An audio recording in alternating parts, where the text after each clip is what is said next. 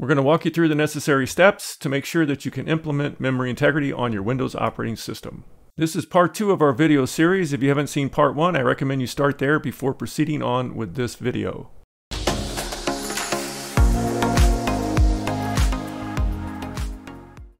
Core isolation is the umbrella encompassing both memory integrity and kernel stack protection. Both of these security features should be implemented for maximum protection on your Windows operating system. A little background warning from Microsoft: not all applications and device drivers are compatible with memory integrity. This incompatibility can lead to boot failure and the blue screen of death. So starting with memory integrity, come down to the Windows taskbar and go under Security, go to Settings, and you can see now that memory integrity and kernel hardware stack protection are both off.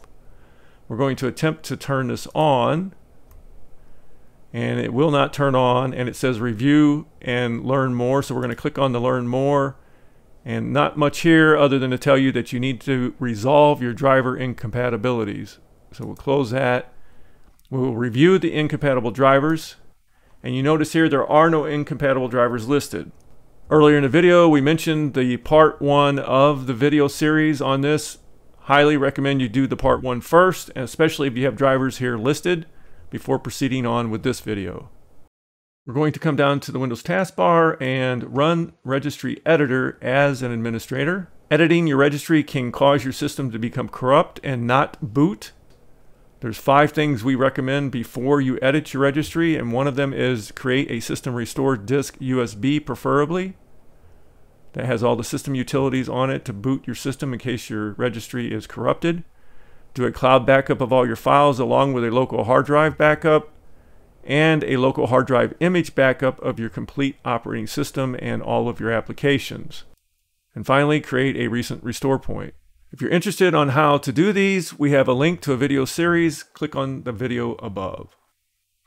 So proceeding on here, we're going to go to this location, and all of these locations, commands, everything that we mentioned in the video are in the video description. We go to this location inside the registry, and here you can see we have block auto enablement, and it's set to 1, which means memory integrity is being blocked. This is under the Hypervisor code integrity section. So we're going to open that. We're going to change the value to 0 because we don't want it to be blocked. We're going to come down to enabled. Right now it's not enabled. We're going to change the value of that to 1 to enable it. And once we do that, we're going to restart the system. Come back down to the taskbar, go back into the Defender icon, click on the device security, go under core isolation details. And now you can see it is on, and it's saying managed by administrator because we forced it in the registry, and that is the method we recommend. Okay, down here below under the kernel stack protection, you can see that it is set to off. So now we're going to go into that section of the video on how to get this fixed. We try to turn it on. We get a Windows security notice over here that it cannot be turned on. Dismiss that. It says resolve driver incompatibilities, and once again we have no listed drivers. So we're going to close out of this. Next, we need to turn on data execution and prevention. It protects your computer by preventing code from being executed that is not intended for code execution. To do that, we come down to the Windows taskbar, run the SystemPropertiesAdvanced.exe, run it as an administrator. Under the Advanced tab and Settings, click that. Go to the Data Execution tab, and you can see it's grayed out. And the reason it's grayed out is because we ran this command at the admin system prompt to be always on. And that's what I prefer, is to have it always on so it cannot be turned off here. If you ever want to turn it back on, you just run this command here, and it will re-enable the ability to control it through the GUI interface. Once that's turned on, we'll go to the next step here, which is to talk about memory management feature override. It's going to enable all the kernel protected mode features and prevent code from being executed from memory that is marked as non-executable. We have to do this inside the registry. So we'll go down to the taskbar and run Registry Editor again as an administrator. We're going to go to the following location.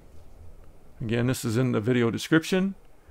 Once we go there, we can see the Feature Settings Override under Memory Management, and we're going to set that to a value of 9.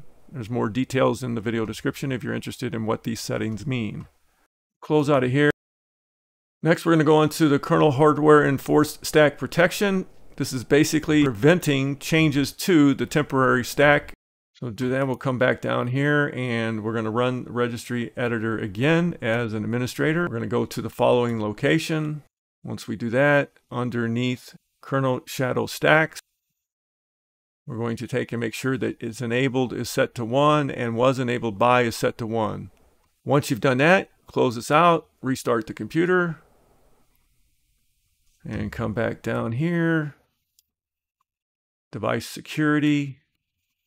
Now you can see that they are both on. And what we're going to do is we're going to go to the homes before we proceed on with the video, because there's an important thing here I want to show you.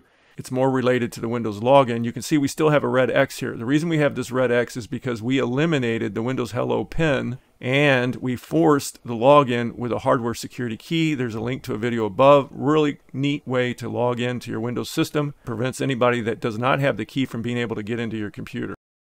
In summary, to activate core isolation, we determined what the minimum system requirements were for activation, did a complete backup of the system, data, and recovery options, changed the registry for hypervisor code integrity, turned on the data execution prevention, made a registry change for memory management, and also a registry change for kernel shadow stacks.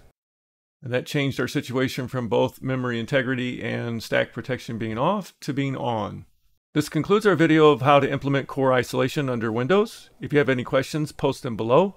Please like, share, and subscribe. This supports our efforts in helping others with technology, and have a great and wonderful automation day.